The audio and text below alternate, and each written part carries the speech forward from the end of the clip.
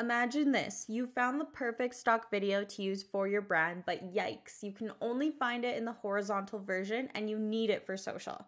Do you give up on using the video and continue your search to find another stock video? Well, I'm here to tell you that you can absolutely make any horizontal video vertical or vice versa with a little cropping.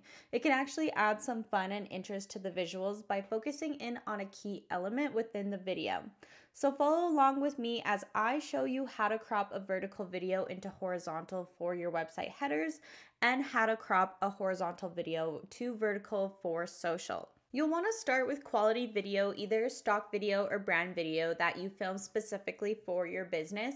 And if you're drooling over any of the videos that you see featured in this tutorial, then I'll share that they're all from my favorite resource, Hotstock, that has hundreds of aesthetic videos that you can use for your business if you're all about those professionally shot on-brand videos that are going to save you from having to create all of your own content.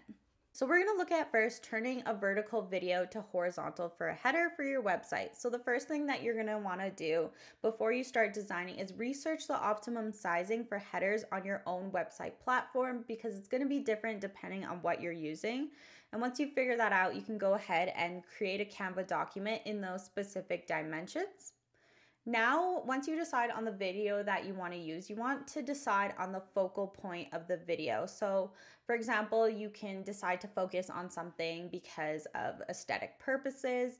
Maybe something within the video matches your services. So you want to decide really what you want to crop to within the vertical video. Next, you want to consider if you're going to be overlaying with any text and where that might sit on your video. A lot of times you're going to do this when you upload it to your website. So, for example, if you're adding text to the center of your header, then maybe you want that focal point to be off to the side or at the bottom. If it is a busy background, then a focal point is less important. So, for example, if you have a desk with items messily laid out on a table, then a focal point isn't really necessary because there's a whole bunch of elements in the background.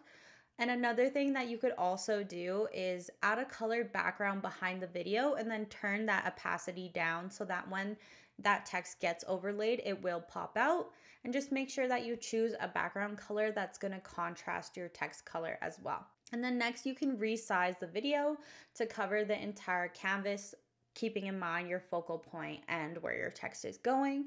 And you can trim down the length of the video if needed, and then download as an MP4.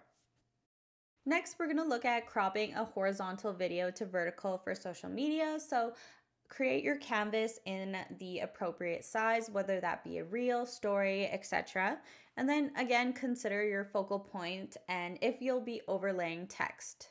So for this video, I'm going to be creating a reel that I'm going to take into Instagram and overlay with a question box. So really, I just want to focus on creating a video in the background that's going to be dynamic, engaging, and of course make sense. So I'm going to crop it to focus on the area where she's creating this mood board. And then you can go ahead and trim down the length, keeping in mind the requirements for Instagram, and then download as an MP4.